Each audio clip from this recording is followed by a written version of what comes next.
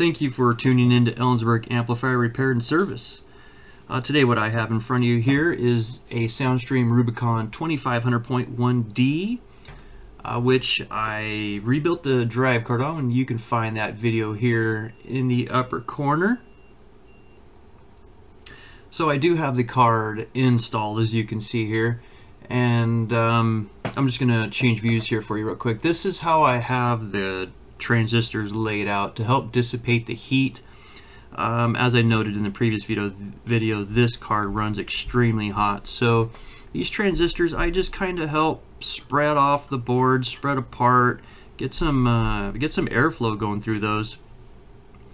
Even though this board's going to be upside down, heat rises, but you'll get some air going in through between these transistors. So today's video, I just wanted to go over the output section of this board. This is all assuming that you have a good power supply going, that you do have good rail voltage being built. So I'm not going to go over anything from your drive transistors back to the power supply. So this is just assuming that your power supply is good. This is, we're going to talk about today is just from your power supply forward.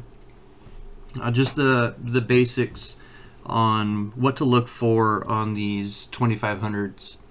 That is pretty important when you end up getting lost in the repair of these things. So I'm just going to kind of start from the input side back, and I'm going to make a brief note here that if you ever have a direct short between your positive and negative 15 volt voltage regulators, and you happen to lose, like for instance, when I soldered this board in, I had a solder bridge on the plus minus 15 volts on the card here, and this capacitor literally blew off the board. So it shorted out the JRC, the 4558 over here, U5. So I didn't have any input signal going to the drive card. So if you ever do short out that plus minus 15 volts, I would check U5 here. On the thermal camera, you'll see it gets extremely warm when you power it up if you don't have any drive on pin 1 of your card here. So I do have output transistors installed on the low side drive and on the high side drive. So I'm going to briefly fire the board up and show you what you can expect on these boards. So just to note that this via right here, that's next to U7, is your on signal.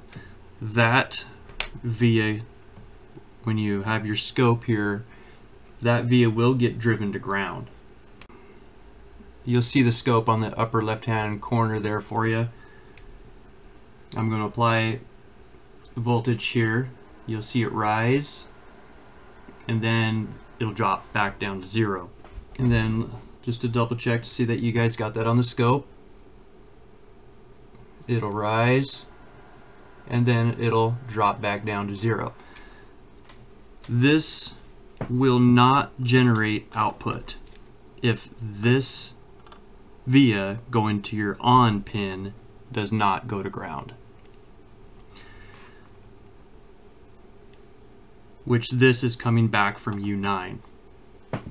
So as long as you have an understanding of optocouplers or opto-isolators, however you like to see these, you'll understand that this pin functions by going to ground, which gives it the on signal. So what you'll do is you will see a square wave on pin 1 of this IC on the drive card. Now I switched this IC to a TL072. As I had mentioned previously in the video, I do believe that's what I do on these, is I switch them to a TL072. So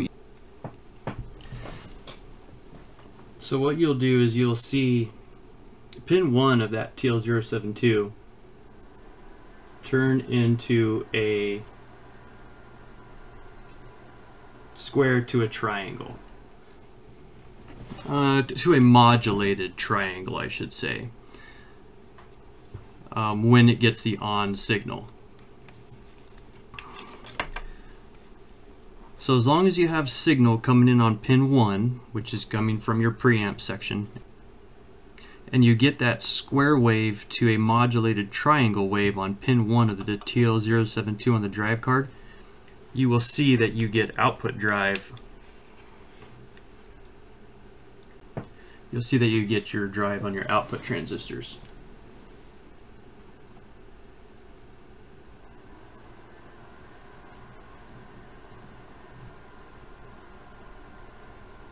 So there's your output drive on the output transistor on your high side.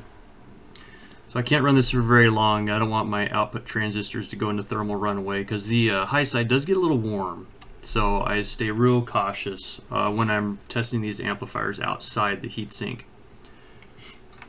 So now what I'm going to do is I'm going to show you the output signal. So I have a 50 hertz signal at roughly 3 volts going into the preamp. And then I'll show you the output drive signal for this 2500. So there you can see the output drive signal right at 50 hertz. So just to recap on this, check for your input signal coming from your preamp on pin 1 with the card removed. I would take the drive card out, verify that you have your input signal on pin 1, verify that you have your plus minus 15 volts, and verify that you have your on signal, or again that goes to ground after the initial power supply startup, and then make sure you have your plus minus rail voltage, your audio ground, and your power ground. If you have all those voltages present on this card, which typically they're labeled right here in the back, as long as you have those voltages present and you've rebuilt this card properly, you can reinstall the card. You don't have to have your output transistors in, and you should be able to see your negative drive, and you should see your positive drive on the gate pads of the output transistors. You should see both those drives. If you see high side drive but you don't see low side drive, then you still have a problem with your drive card. Again, the values of these drive cards and the transistor types are on the previous video that I made for you. And again, if you have any questions about this card, please feel free to let me know. Hit me up, email me, message me down below, or directly through my website, ellensburgamplifier.com, and I'd be more than happy to help the best I can. Sometimes I do ask you to email me directly. Just depends on the situation that you have on the amplifier that you're working on. Otherwise, that's pretty much it for this board. You will see R66 here. This is common again on these Rubicon 2500s, that it does get extremely hot. Some boards I will take R66 here and I will upgrade that to a higher wattage resistor. It just depends on what the customer requests to do with this, because like I said, it does get hot and it may swing value just a little bit, but this does drop a ton of voltage across it. So otherwise, again, that's pretty much the layout of the output of these boards. I would always double check to make sure that if you have drive without the transistors, but then you install the output transistors and then you start having shorts, I would check your output inductors. Notorious for shorting on these output inductors. Again, these run hot. If you can get some fan mounted somewhere in here to get some air moving across this, it may help the longevity of your drive on these 2500s. Thank you for watching. Please like and subscribe if you like this content. and suggestions on any amplifiers you'd like to see, any styles, Class A, B, Class D, just let me know. Thanks for watching. Catch you on the next one.